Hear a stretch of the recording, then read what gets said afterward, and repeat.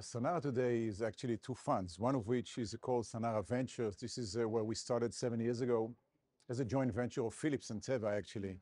It's a VC incubator looking to tap into the innovation landscape in Israel on digital health medical devices and bioconvergence, which we can elaborate.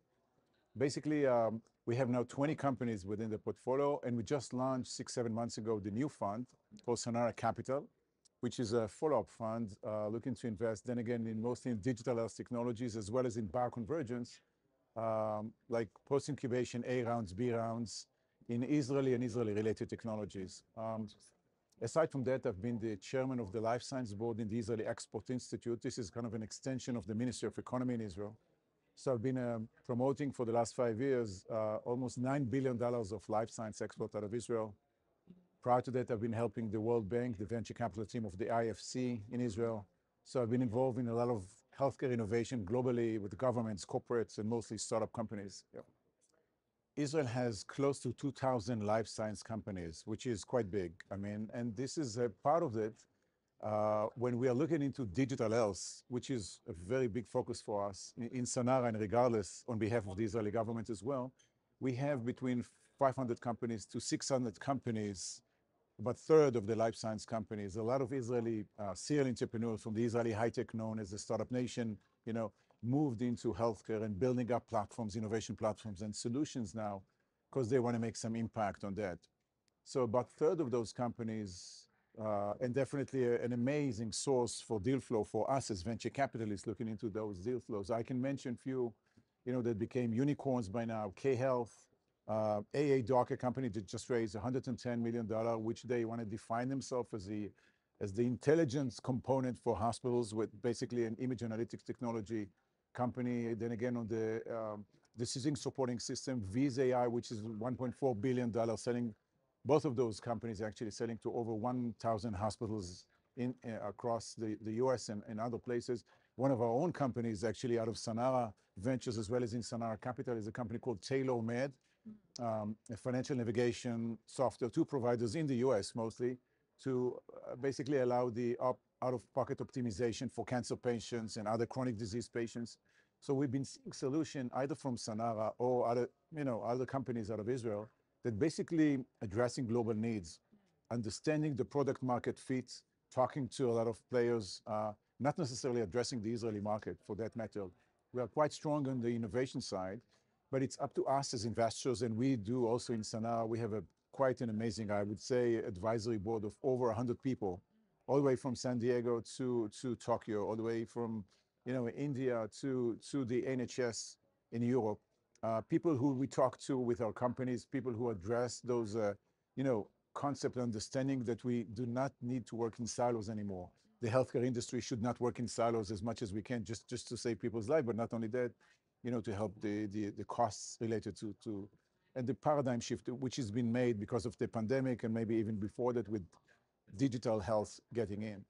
So part of this ecosystem is actually the integration of tremendous amounts of technologies from digital component, from the bioconvergence component into a very kind of integrated ecosystem that talks to global ecosystem, other ecosystem, and know how to deploy solutions globally. First, when we started 7 years ago with Sanara Ventures, we had Philips and Teva, and we did invest in technologies which might be synergistic to either Philips, either to Teva. So for that matter, could be anything that's related to drug delivery, CNS-related, degenerative diseases related to Teva for that matter.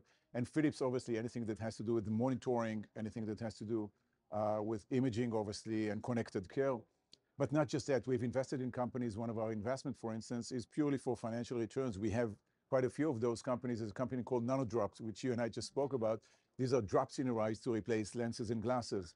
We have companies for brain aneurysm to treat a whole new disruptive way to treat brain aneurysm, like a one and done process. And we have some very interesting digital health companies as well, like those that I've mentioned, some stroke-related companies, which we invested on behalf of the fund, the follow-up fund, a company for stroke detection called CV8, which is basically looking into prior to a CT scan in the ER. You can look into an app and just a nurse can talk to a patient who might be sitting there in the ER, not being treated on time, and you have, as you know, stroke, time is brain. You have to treat the brain in 3.5 hours. So those eventually those solutions will be the gold standard in the next few years, whether we like it or not. Right. This is a train that left the station. I insist on that. And as such, part of what we do is not only looking into disruptive technologies, which is a must do for any VC, but we are looking into and many questions, and this is why I've been assisted by some venture partners, global venture partners that we have, or this advisory board, is understanding the business model. Because many of those companies actually have, not just in Israel, have some hard time to scale. This is a major, major issue. And what we're trying to do, it's not always like a spontaneous solution. Just do that and everything is okay. Right. Nonetheless, we're trying to put the effort on, how to make sure that the technologies and the team and whatever is generic in criteria of VCs to invest in. But aside from that, look into the business model, dive into the bits and bytes of the true needs. And in some cases, we are forcing so-called the companies to pivot and look for a different use case. Even if though they may have started with one, they do need to shift and listen carefully. By the way, Israelis, in some cases, do not listen so much, something that I keep on telling them. Those that I meet, we are always on a selling mode, which we do quite well, but we need to listen and listen and listen carefully to the market and adjust accordingly to the market needs. Exactly, exactly. This is why even prior to whatever is happening on the capital markets these days, I've been saying, and even now I'm saying, capital itself is almost a commodity. There's enough capital, which might be more strict now, and valuations may go down, which is a good opportunity for VCs to invest. This is a perfect opportunity for us. We've been looking into companies, by the way, $50 million pre-money valuation just because with no revenues, now they're going to be at 20. So for us as VCs, this is a good opportunity to deploy our capital. But nonetheless, basically, aside from the fact of, how efficient that capital might be, we need to look closely into various channels to scale and look into the appropriate business model and the paradigm shift which is being made to value-based medicine and to other changes that are taking place globally now. So on that sense, when we, if capital is a commodity, how can we as a team, as a venture capital team, help our companies, make sure that they fine-tune to those market opportunities? As I said before, capital could be deployed in a such and such way, either efficient or inefficient, but nonetheless, it is the milestone that should be addressed accordingly and bring a company to the, it's like a marathon. You have those ups and downs. You need to go the full Monty, make sure that you get into the stadium. And not only that, you have to make the last round to win. So it's the bits and bytes. It's the bits and bytes of the long game. Typically we're looking into A rounds, kind of post-incubation companies that have proven their technologies or at least closer to the market or to commercialization. And just before like a tipping point, typically, companies, regardless of what's happening these days, could be $20 million and just before they become 80 or $100 million, this is a tipping point which we would like to invest in. So either digital health related or devices related or bioconvergence. In that sense, in terms of the timeline, bioconvergence means biology and physics, biology and tech, like computational biology, biology and chemistry. Those combination, the multidisciplinary approach of those technologies and entrepreneurs actually brings about the most disruptive solution that you can think of. I agree. So this is amazing to see. They may take a little bit longer, but happen to be, going back to your question, in some cases, the giants, the Medtronics of the world, the J&J of the world, do buy, in some cases, those companies in an earlier stage than they typically would have done so a few years ago, just because of the depth of technologies and the disruption that those companies bring to the marketplace. So nanodrops, the drops in your eyes, actually, that replacing lenses and glasses, this is actually starting with a laser flash that creates an imprint on your cornea, just on your cornea. It doesn't hurt. It's like an itching process. But basically then we put the drops. So the laser is the physics. The drops are the biology components. And then there you go. You have a solution that where you may get rid of these once and for all. Disrupting two different markets. Yeah, you would go to CVS Optics, you would go into Walmart Optics, you put some drops every month or so, hopefully, and you get rid of your glasses and lenses. Another company is a company that we invested in called Sherman Diagnostic, which is like a PCR. Everybody knows what PCR are these days, so we're good.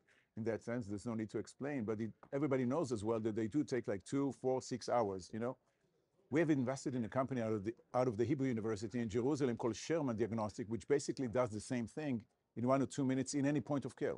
So any, pathogens, bacteria, germs, whatever it may be, we can identify in a very cost-effective solution. And the last one, which is a bioconvergence, and that solution, by the way, came also from the disruption of physics and biology. And the last one is brain aneurysm. A company, for that matter, which may totally disrupt the brain aneurysm, is a unique stent, a company called Lucid. It's a unique stent that goes into the brain, and then again, with some physics related to that in the second stage, may thickening the blood vessels in order to shut down once and done, like a one and done process, the neck of the brain aneurysm. So it may sound like science fiction how we do that, which is quite there, but there's been a great support of some of the world's most prestigious clinicians supporting each and every company that we invest in. Part of building those assets, advisory board around each and every startup that we invest in is one of the things that I'm doing when I'm traveling and talking to people. And well, venture capital within itself, it's a risk-associated investment. I mean, there's no way to hide it, neither to put it away. Nonetheless, we have to, to mitigate the risk in each and every investment. One of the things is obviously valuation. When the valuation were crazy up till 2-3 months ago, going through a down round may kill a company eventually, may kill a company. Now we're lucky, hopefully we shall see more reasonable valuations within the companies that we invest in. Not only that, I think basically back in 2008, we had built the most disruptive companies. The best companies came out after the crisis by knowing that they need to focus, by knowing that they don't have enough capital, just to deploy capital. So they were right on the spot in terms of the milestone, in terms of, the go-to-market plans, very fastidious in each and every step of the way. And understanding and listening carefully to the use case. What's a specific use case, the first application that you would like to go to in terms of the go-to-market? So actually the ecosystem now, the atmosphere, forces each and every one of us is to look carefully to solidify exactly where we are. And in some cases, we may not be doing the right thing with some of those companies and maybe us as well. But I think the overall atmosphere, there's less room for mistakes. There's less abundance of capital. There's more efficiency psychologically. It's very, very important for us as investors to bring such entrepreneurs that understand that, and we work together. And within the next 2, 3, 5 years, some of those technologies will be gold standard across the world, not just in Israel, not just in the US. Some of those technologies will eventually be gold standard and best practices globally.